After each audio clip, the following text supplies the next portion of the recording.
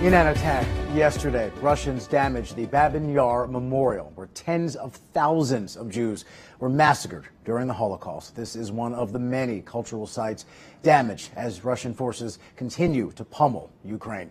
National correspondent Ben Shemiso spoke with a Ukrainian expert whose own family was executed right there at Babyn Yar.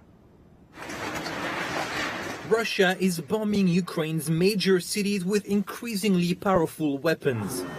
In the crosshairs, civilians and major heritage sites. According to Ukrainian authorities, a rocket attack on Kyiv's main TV tower on Tuesday also hit nearby Babyn Yar, a site where Nazis executed more than 33,000 Jews in 2 days in 1941. They shot them one by one, performing what is known as the Holocaust by bullets. Northwestern University professor of Jewish history Yohanan Petrovsky-Shtern was born and raised in Kyiv. Two of his relatives were killed at Babyn Yar during the Second World War. It is the holy place for me and my family members in Kyiv.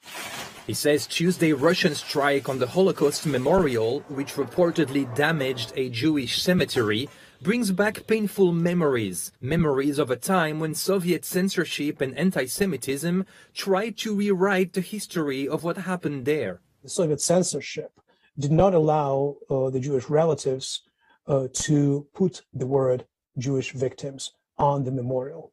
Any kind of mentioning of specific Jewish suffering was erased from the Soviet memory.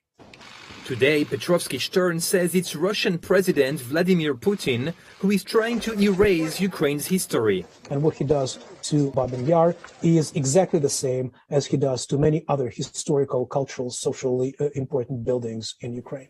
The Holocaust Memorial is just one of many cultural heritage sites that's at risk of getting hit as Russia escalates its attacks on Ukrainian urban centers. Ukrainians have entire cities that are built in 15th, 16th century that are older and more beautiful than Moscow, and they are in danger.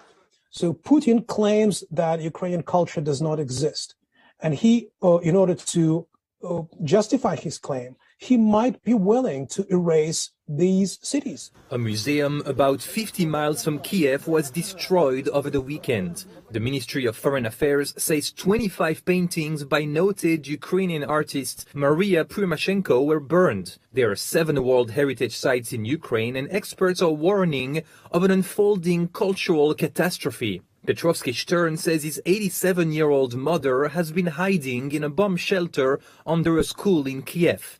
But like many of her fellow citizens, she wants to stay put despite the danger. Ben Shemiso, Newsy.